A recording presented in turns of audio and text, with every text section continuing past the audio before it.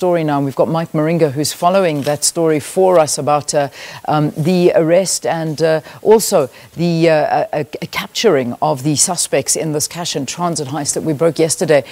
Mike, before you left us a little bit earlier, the question I was asking you, any news about the cash? Has the cash been recovered? We never seem to hear what happens to the money, if it's been recovered, and some of the amounts that we are dealing with here. Morning again, Lian. When we spoke to the police captain earlier on, he indicated that the van had about 10 million rand. He hasn't said anything about the money, if it was recovered or not. What he indicated to us is that explosives were found, and as you can see behind me, I've got about 2 suspects.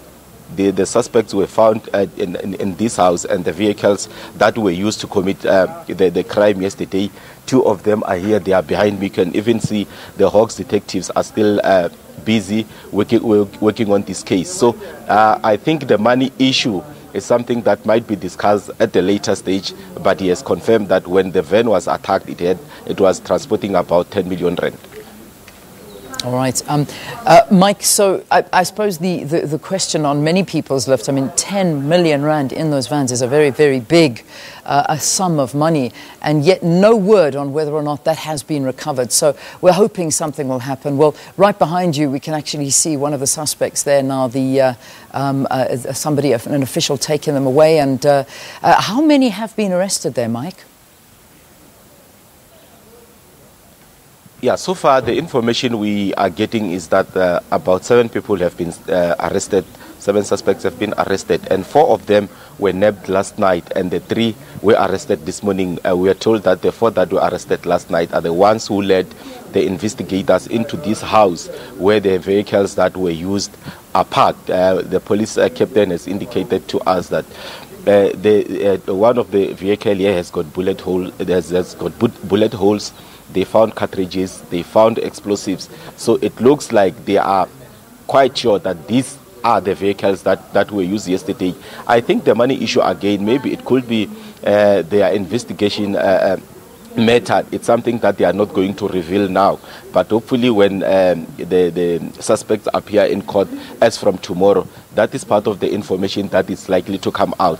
And also, I also posed a question to him about the 7 suspects, if they are all the people who were involved in that heist, and he said their investigation is continuing, and at this stage he cannot link them to any other crimes that were experienced in the country. I'm talking about heists in particular. So also we'll also be following the Hawks today to see if whether they will be going to any other house to effect more arrests. And I must also indicate that in few minutes from now, they have got their truck that is parked just outside this house. These cars will be towed away. They're just waiting for someone who has the keys to these vehicles. As soon as that person arrives, these cars will be taken away into the police area, where it will be, because surely you know that it will be used as part of exhibit. So we'll stick around for 30 minutes or so to see what transpires, and from there, if the story develops, we will definitely take it on and give it to our viewers. All right. Mike, thank you very, very much. We'll certainly be in touch with Mike again as he follows the Hawks this morning in this cash and transit that took place yesterday. But remember, this was one of 2 that actually took place, because there was another one that happened in the afternoon in Centurion, and this was where a security officer was actually wounded. It happened just south of Pretoria, another cash and transit. It's just becoming out of control. I'm not sure what is happening with these cash and transit heists. I think it's something we need to look into very, very seriously. But what we are looking into in just a couple of minutes' time after